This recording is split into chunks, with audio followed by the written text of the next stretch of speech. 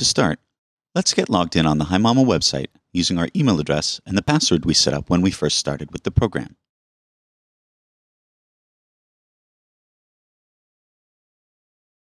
As soon as you log into the HiMama app administrative portal, you'll get a quick snapshot of everything going on at the center.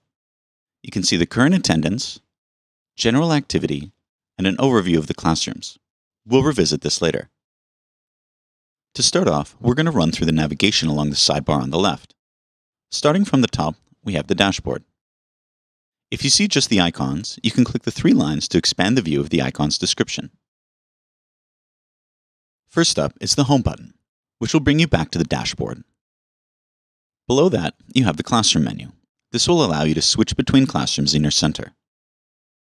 Below that, you have the Classroom Roster menu, which you can use to navigate directly to a given class's roster and enrollment information. Continuing down is the Classroom Actions menu.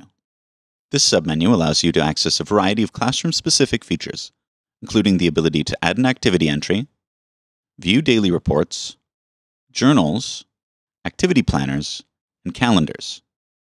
By selecting one of these features, I can then choose which class I'd like to review. Next up, we have the Messaging Center. This is where you'll be able to send messages out to parents. If you've opted into our Staff Management feature, you'll also have the option to send messages to your staff here as well. Below Messaging, we have our Contacts list, where you can view and manage the primary and emergency contacts for kids in your center. If you've opted into our Billing feature, you'll see it below.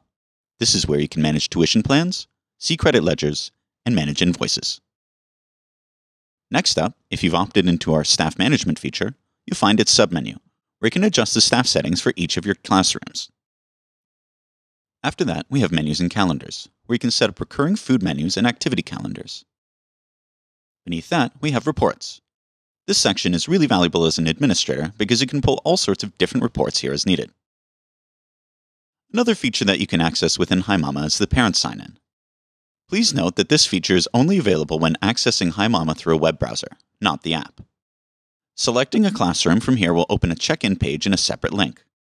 This new page is a custom link for your center and will allow parents to check in their children without navigating through your HiMama account. You can require a parent to either provide their name, initials, or an electronic signature when checking in their child.